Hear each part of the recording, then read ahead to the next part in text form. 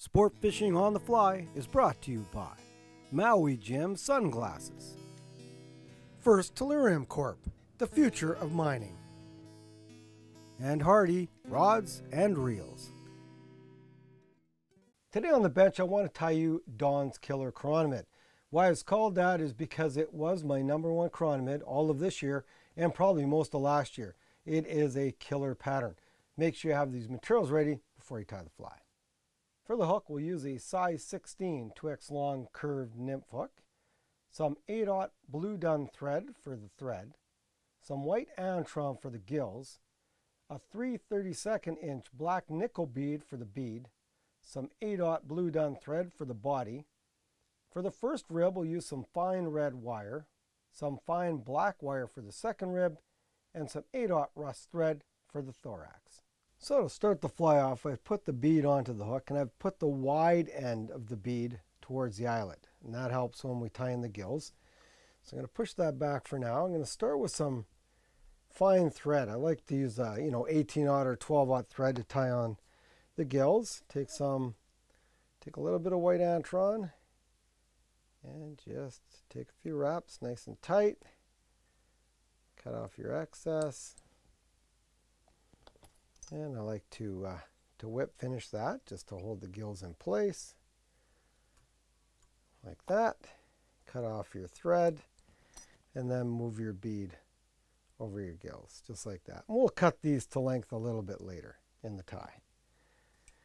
Now we're going to take our blue dun thread and just wrap in a little bit just to get it started. And the first step is to take our 2 ribbing materials. So what we're going to do is we have our black and our red ribs, and these are both fine wires. I like to tie them in together. So I'll actually measure them out pretty even, kind of about the same length, and tie them right in behind the bead. And I like to lay them down on the side of the hook so that they get tied in nice and even. And all I'm doing is 1 wrap over of thread as I go, because I want to keep my body fairly thin all the way down.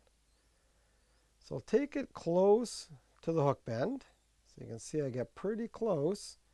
And then what I'm going to do is pull these wires up, and I'm going to take just a couple of wraps of thread behind the wires, just to give it a little bit of a cheater body back there, and then bring my thread up. And now I'm going to wind forward to make the body. Now, when I'm wrapping the body, I don't want a real thick body. I want it slightly tapered. When I tie you one of our real fine bodied chironomids, I'll show you that where we tie it with thread. It's very thin. But this one we want a little bit taper. It is imitating a slightly bigger chironomid. So just keep wrapping your blue dun thread and wrap it. It doesn't have to be exactly even, just kind of taper it. And one trick is just to spin your bodkin or your bobbin, and that lays out your thread so it lays out a little bit thinner, just a little flatter, so you can create a flatter body on the fly. Mine, I don't worry about it too much. It's nice. It works just fine that way. So now we've got a bit of a taper, nice and thin to the back, a little bit tapered.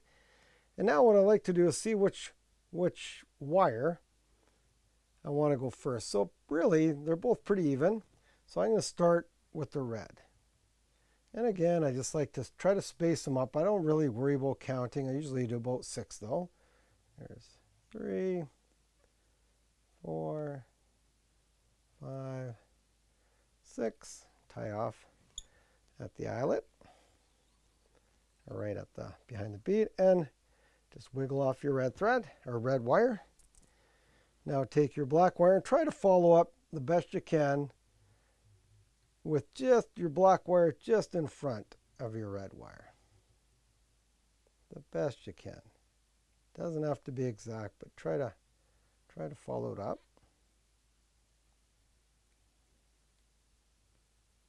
And then finish right behind the bead. And same thing with this wire. Just 360 it until it comes off. Now just get a nice thorax on the fly. We're just going to whip finish off our blue dun thread right there. And then we're going to take our rust color, bronze color, rust color, but I prefer the rust. And we're just going to take a few wraps with the rust, just like that, just to get it tied in. Cut it off nice and thin.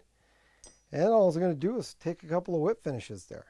So it's a nice transition from the blue dun and the red and black rib to the rust colored thorax. So take about 3 or 4 whip finishes, and that does it pretty good.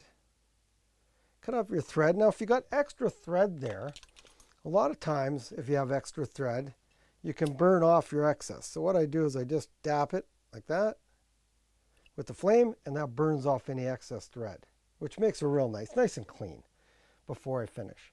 Now to finish the fly, we're going to pull the gills back and cut them there. Want to keep them fairly short, but they do have full gills. If you've seen chironomids, they do puff quite a bit. Now to finish the fly off, we're going to take some, again, UV coating or Loctite, some kind of finish material, and just put some on the fly.